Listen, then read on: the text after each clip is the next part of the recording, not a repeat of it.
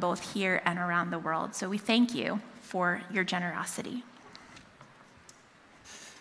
And Melissa, thank you, and thanks especially for, Melissa mentioned about thanking all of you for 4th of July, but I mean, thank you, Melissa, because you helped organize the whole thing and recruit the volunteers and all of that, and you were the one sweating it out the most when it was raining hard, and we were wondering, what are we going to do with 400 hot dogs if nobody comes? Well, we'll have a hot dog eating contest, right? But no, it was a great time and a great way just to be able to say to the community, hey, we're here, we love you, we care. Right? Well, today we're wrapping up this topical series we've been in for a while on just some of the issues, the struggles, the problems that people have with God, with the Bible, with the Christian faith. And for me, the sort of loose jumping off point to be framing the questions was this little book that some of us have been reading this summer called The 7 Big Questions. And among the questions that he raises in this book and that we've talked about, why does God allow pain and suffering? Is there purpose to life? And last week when we looked at is the Bible reliable? Well, he ends the book with a different kind of question, but I think it's one that a lot of people wonder about, and it's the question, can I know God personally? Right? And for some people, I think this arises because they have such a sense of guilt and shame, like, oh my goodness, I'm such a horrible person. Why would God ever want, to know me? For myself, there's a little bit of that maybe, but it's more just trying to wrap my head around this thing. I didn't grow up in church, and it was my end of my senior year of high school. I first began to kind of hear people talking about Christian things. I began to think about myself, boy, is this God thing even real, And I would hear people talk about, having a personal relationship with God or with Jesus. And to me, that just sounded really strange, It sounded like, when you're little kids and you have imaginary friends. Because, again, at this point, I'm still just trying to figure out if God is real, but it was obvious to me, okay, if God is real, well, he's God. And he's as different from me and so much greater than me as I am different from and greater than like a chipmunk, And he's even more different from me than I am from a chipmunk. And so what is this knowing God personally thing? And even today, as a follower of Jesus who believes this, I find it a whole lot easier to tell you what I believe about Jesus or the ways I'm challenged to obey him. A lot easier to talk to you about that than to talk about my love for him, right? But I want more, I want something more than just to have some, good theology and a set of ethics for how to live and to know that, okay, God is real and a long time ago he walked the earth in this person, Jesus, I mean, I want to know that I can connect with him, that when I talk to him in prayer that he listens, sometimes talks back, I mean, I want to know God as accessible, as relational, as personal, right? Like a good friend. The question is, though, is that even possible? Well, I'm convinced, yes, it is possible. We can know God personally. However, this side of heaven, we're always gonna long for more, because only then will that relationship be full and complete. Well, the passage I want us to attend to is one we usually look at in other situations. It is in Paul's letter, 1 Corinthians, chapter 13. Let's hear God's word. If I speak in the tongues of men and angels, and pause there, context, if you read the last chapter in 1 Corinthians, it's all about spiritual gifts, because the Corinthians were really into spiritual gifts, especially they were into the gift of speaking in tongues, and we could have a whole other series of sermons just on that. But the point for this one I really want you to catch is that what's going on in chapter 13 is he's contrasting from chapter 12 the way of spiritual giftedness versus the way of love, okay? And by the way, the last line in chapter 12, he says, after he's talked all about spiritual gifts, he says, now I'm going to show you the more excellent way. And he talks all about love in the chapter we read a lot at weddings. Although whenever a couple asks me to read that at a wedding, I always try to tell them, I say, this was not written for lovers. This was written to a whole church load of people who were fighting with each other and couldn't get along, which probably makes it a great text for a wedding. Because sometimes in marriage, it's kind of like that. There are seasons that are like that. Well, here we go. If I speak in the tongues of men and angels, but do not have love, I am only a resounding gong or a clanging cymbal. If I have the gift of prophecy and can fathom all mysteries and all knowledge, and if I have a faith that can move mountains, but do not have love, I am nothing. If I give all I possess to the poor and give over my body to hardship that I may boast, but do not have love, I gain nothing. Love is patient. Love is kind. Love does not envy. It does not boast. It is not proud. It does not dishonor others. It is not self-seeking. It is not easily angered. It keeps no record of wrongs. Love does not delight in evil, but rejoices with the truth. Love always protects, always trusts, always hopes, always perseveres. Love never fails. And here's where I want us to really zone in. But where there are prophecies, they will cease. Where there are tongues, they will be stilled.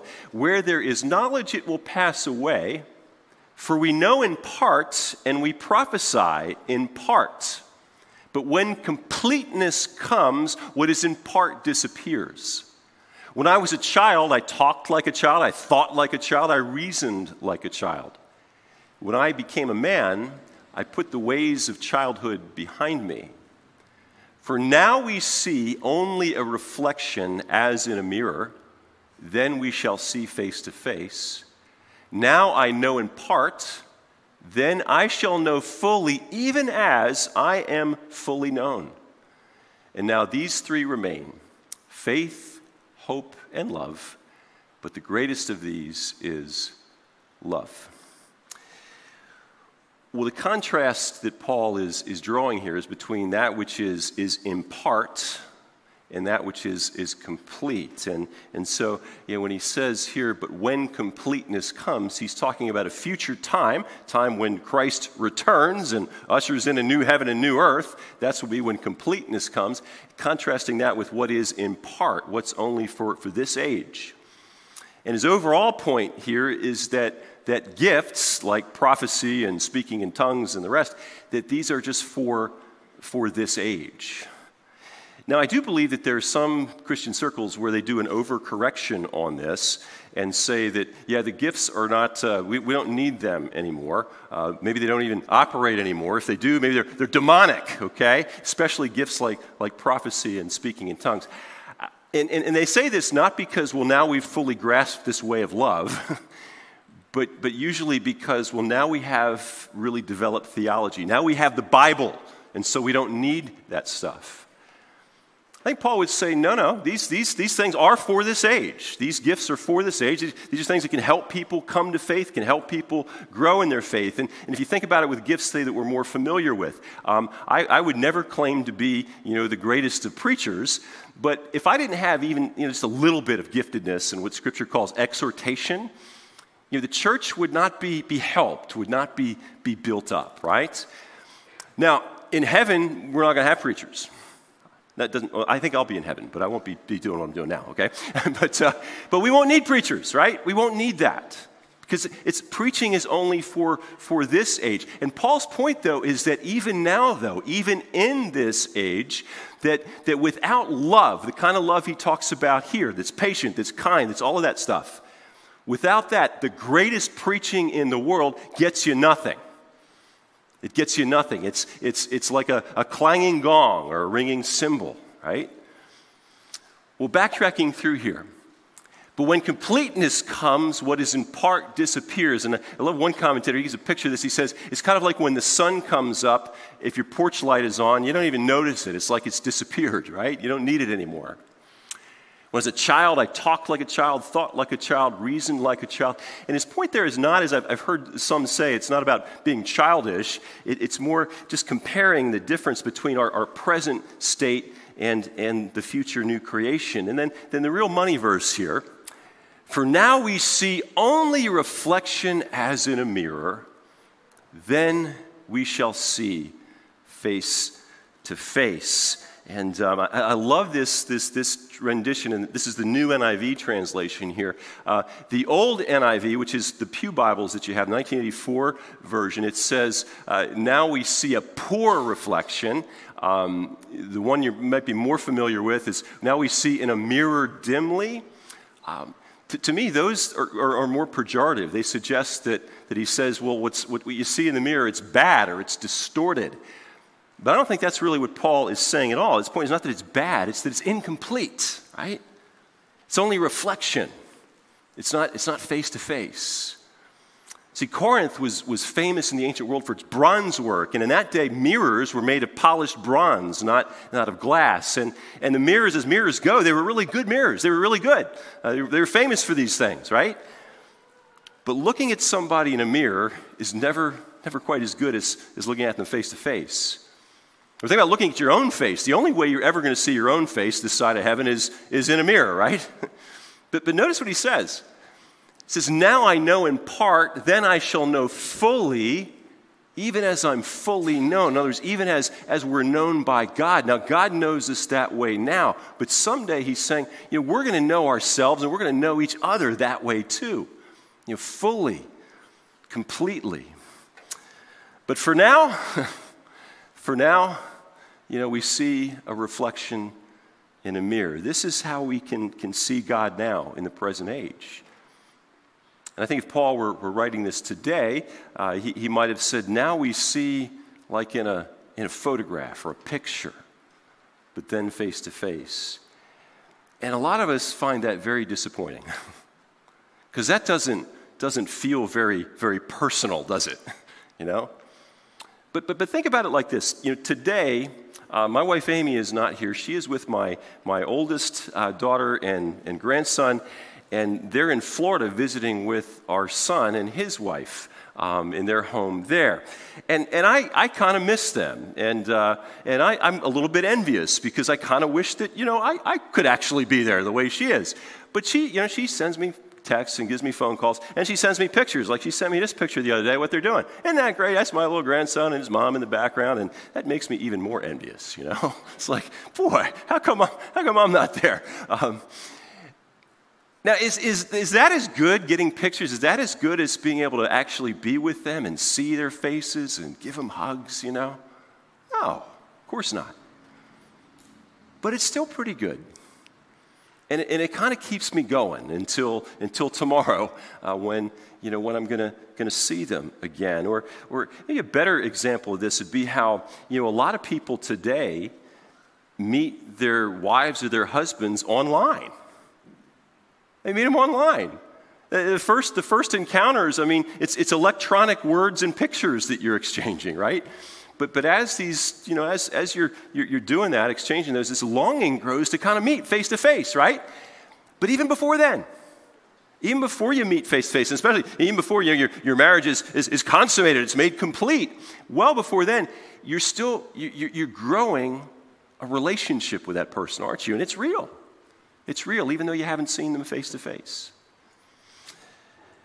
Well, because God is a living person, and we can especially recognize this because of when in history he entered history as a human person, the person Jesus, we can come to know him in person, even if right now not in a face-to-face way. And its practices, its habits like prayer and reading and reflecting in Scripture and being in community that become like the mirrors or the pictures, through which we can get to know God now. And I often talk about those habits and practices, and if you want me to, I can do that. But for today, rather than really flesh these out some more, I want to just clarify that there's a fundamental decision and real posture toward God that's just so essential for even getting to first base in terms of a relationship with him. And Jesus summed this up with 2 words: repent and believe. Repent and believe. Now, repentance, that's not a very elegant word, is it? But repentance, I think, doesn't mean what we often think it means. Repentance, is not about, pretending, we think, or actually thinking that, we're really bad and we're really sorry for that. Repentance isn't most fundamentally even about, changing our behavior with respect to our sins, though it includes a willingness to do that, knowing that we're going to fail a lot in doing that. Repentance, friends, most fundamentally is this: it is recognizing and renouncing your trust in everything and everybody else except for God, for your hope, for your significance, for your security. And it includes renouncing even your trust in your good moral behavior for these things, right?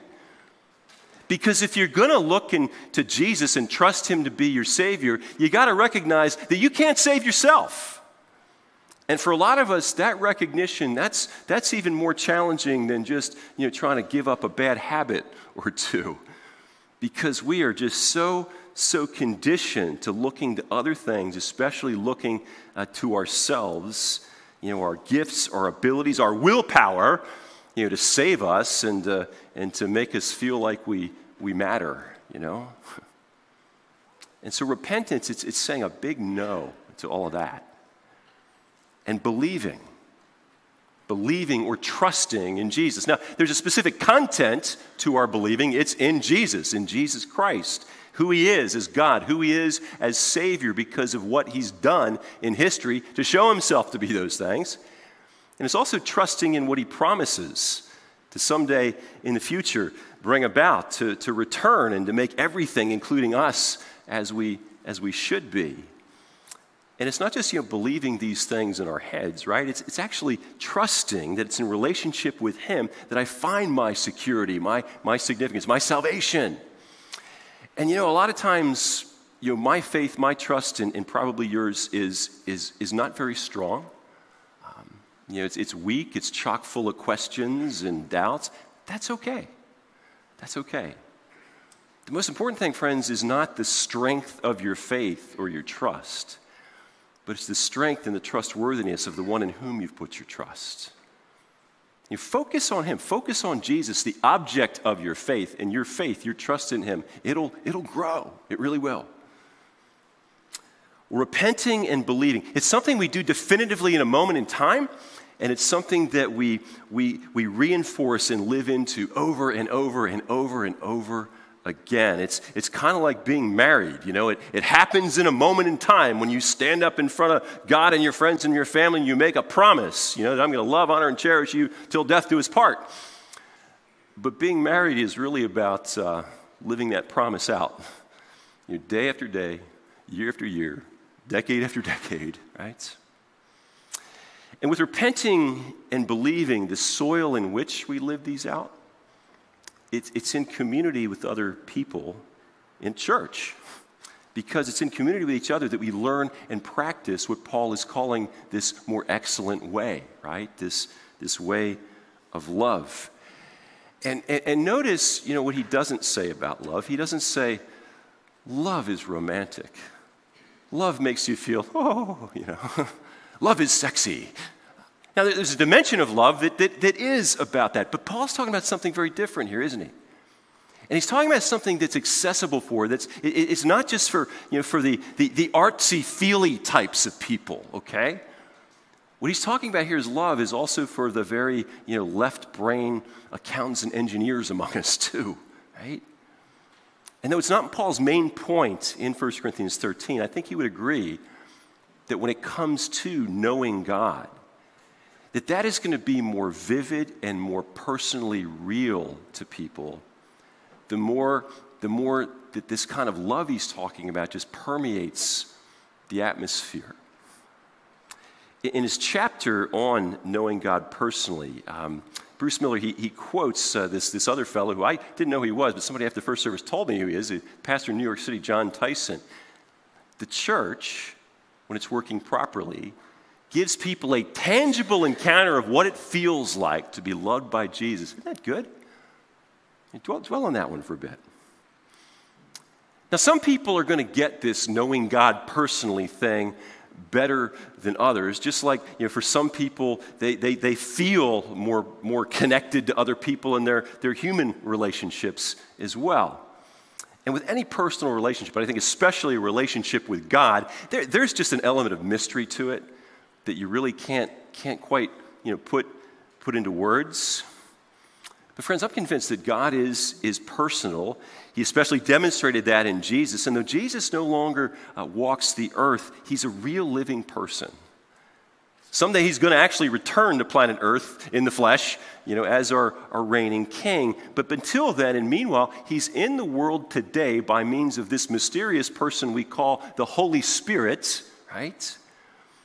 And knowing him now as a person begins with and is sustained by our repenting and believing. And especially repenting and believing in the context of a community with each other. It's marked by this love thing, right?